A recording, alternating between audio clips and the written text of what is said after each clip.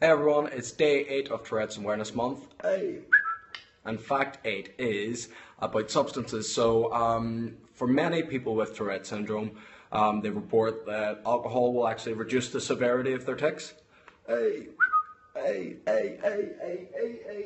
And for me, for example, whenever I first start drinking, my tics get worse. But then after, say, about a few more drinks, it'll actually decrease the severity of my tics, so they'll be less frequent.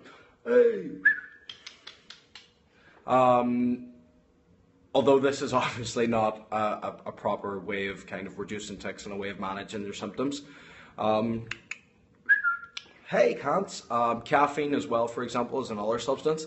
Whenever I have a drink of coffee, for example, my tics get a lot worse. They get really bad. So, like, the effect of a stimulant is going to make my tics really a lot worse. So yeah, those are the kind of the two substances, I suppose, that are most commonly used and how they affect me personally. Again, this affects different people with Tourette's differently. So some people with Tourette, cants, are just completely unaffected by caffeine, and some are even more adversely affected by alcohol. So yeah, that's my fact 8 for Tourette's Awareness Month. Thanks for watching.